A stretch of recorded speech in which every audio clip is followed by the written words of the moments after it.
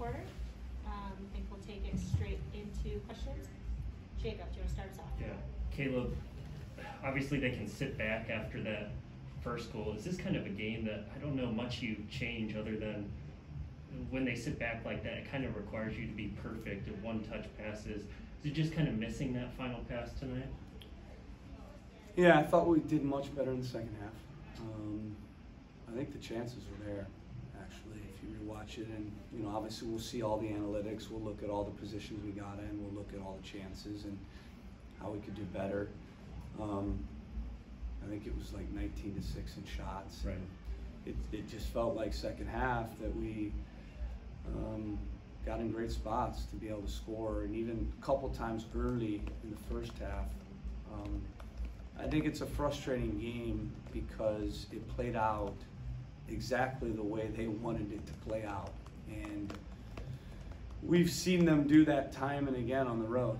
And they're the best in the league at sitting in a low block and making life difficult, and that's why they had 17 draws last year. And you have to give a lot of credit to Nashville for pulling out a smash and grab 3 points on the road when they gave up 19 shots and only had 6 themselves. And you know, that's the exact game we knew we were going to get. They had lost 2 in a row. Their backs were against the wall.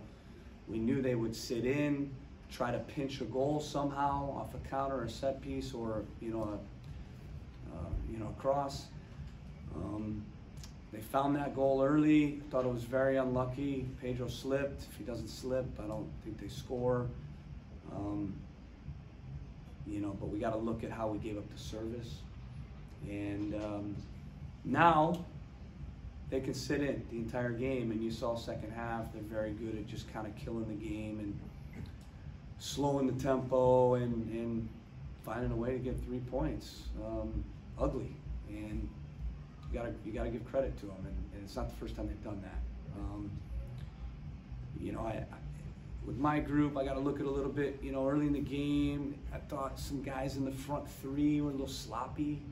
Those spaces are tight, and they're a physical team, they're an organized team. But I thought when we played in between the lines to the wingers to the 9, we weren't very clean. I didn't think our movement in our front 3 was very good.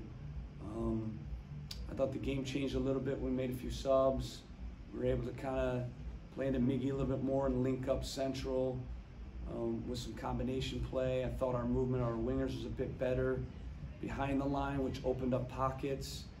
And that's why I thought we played a lot better in the second half and created a lot more chances.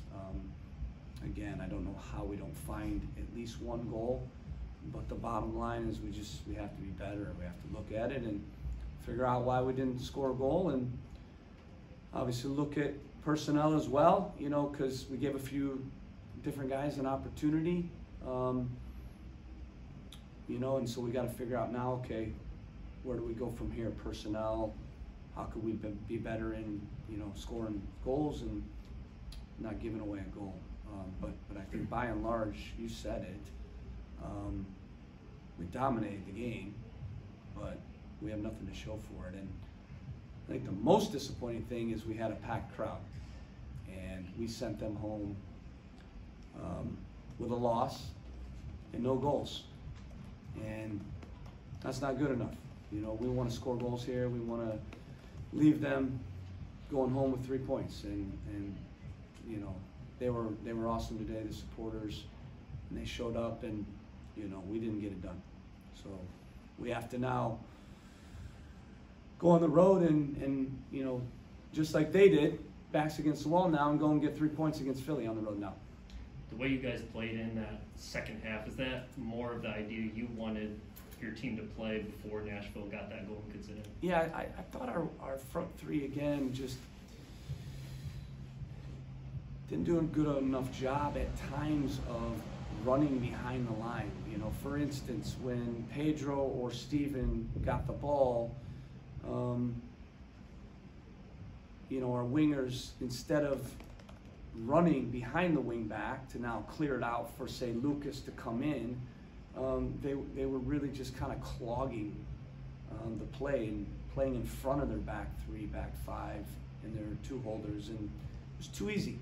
There wasn't enough movement behind the line. You know, in second half, that was the big adjustment, and I thought, you know, opened the game up, and we were able to find much more. We were able to find much better positions, and I do think playing, you know, Miggy's a bit better hold-up guy. You know, Giassi in a game where it's really tight, he's got to play back to goal. There's no space to run behind the line. You know, they're going to have 5 guys in the box when there's a cross. It's a difficult game for him. You know, so I think when they score that goal, the game changes a lot. Now a guy like Luis Diaz, a guy like Giassi, and even Derek at times, not quite as effective in that type of game. That's where, like, when Yao came in, when Miggy came in, they're a bit better in tight spaces. They're a bit more technical, and I thought, you know, our chance creation changed. But a lot of it just had to do with, obviously, the space and what the game was giving us. And so that adjustment worked. Just disappointed we didn't find the goal. And frankly, I don't know how we didn't. You know, so I thought we played really well in the second half, really well. And sometimes you play really well and you don't find the goal. But we gave them nothing in the second half, and we created a ton of chances. So we can certainly build on that. Thanks for the time, Coach. In the first half, it looked like after no whistles were being called, a lot of folks in the crew were getting frustrated on the field. They look a little angry whenever they weren't hearing a whistle. Do you think that kind of fed into the frustration that Nashville was hoping for in this match?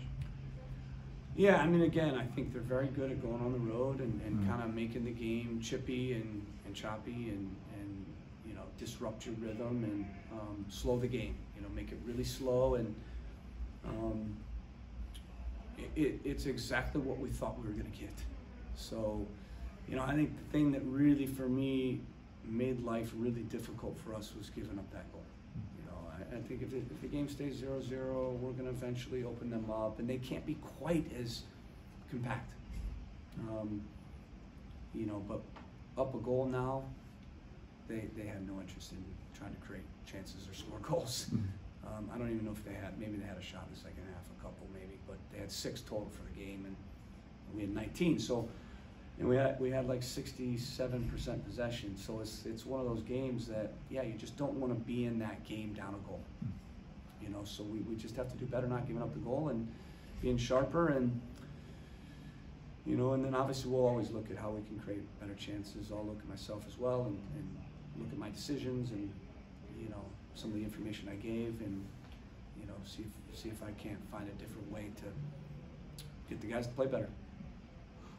On the defense also, early in the match, off that Milos deflection, it was a tackle. It turned into Nashville's first real chance of the match. Had played really well after that, a lot of big tackles Milos gave, but I noticed Mensah and Milos were talking a lot whenever there was downtime in the match on the whistle or a foul. And then after the match, I noticed Aloy was talking with Milos also. What are you seeing on the defense communication-wise? Is there still room for growth, or what are those kind of conversations that they're having to kind of improve for the future? Yeah, you know, I thought they played well in the back line today. Honestly, Pedro slipped on the goal. Yeah, can we do better than not give up the cross? But I thought they played really well today, and that's a very good attacking group with Leal and Mokhtar and Sapong. Those guys are very good. And this is a team the last 2 years that has been one of the best teams in the East.